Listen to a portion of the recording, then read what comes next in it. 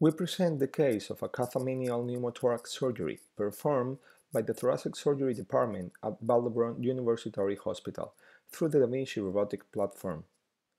This is a case of a 44-year-old woman with previous medical history of endometriosis, who during the last year presented 4 episodes of right apical spontaneous pneumothorax 48 hours after menstruation, associating intense pleuritic pain and requiring right pleural drainage.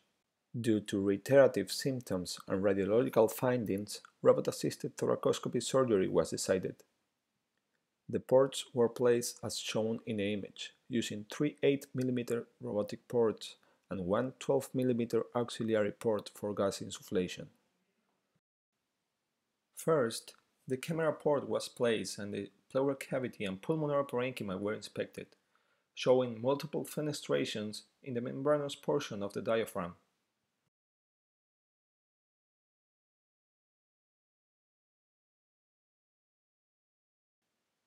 The robotic ports were placed under direct vision.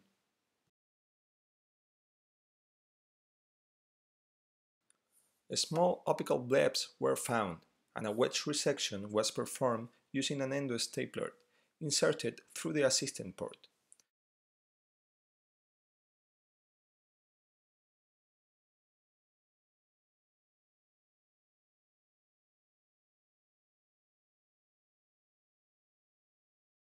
And the specimen was extracted with an endobag through the same port. Subsequently, the affected portion of the diaphragm was carefully inspected with a robotic forceps and moved to the apical area to delimit the margins. A partial resection of the central portion of the diaphragm was performed using an endostapler.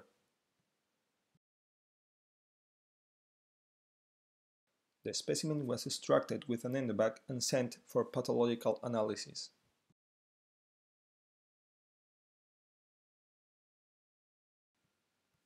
Pleural abrasion of the entire parietal pleura was performed with a scraper plate, creating inflammatory scar tissue to promote adhesions.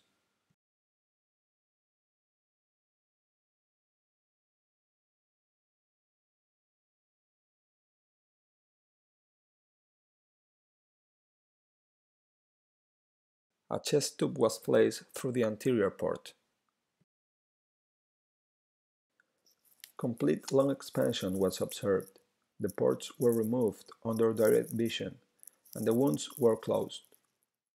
The pathological analysis as shown in the images correspond to immunohistochemical stains, in which a glandular structure lined by endometrial epithelium is identified, accompanied by underlying stroma with fusiform cellularity, positive for estrogen receptors and CD10, confirming the endometrial nature of the implant.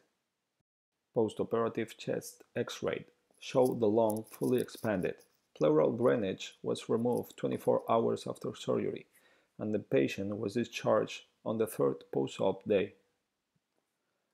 The chest X-ray control at 2 weeks showed a fully expanded lung, and the patient has not presented any recurrence until the current date.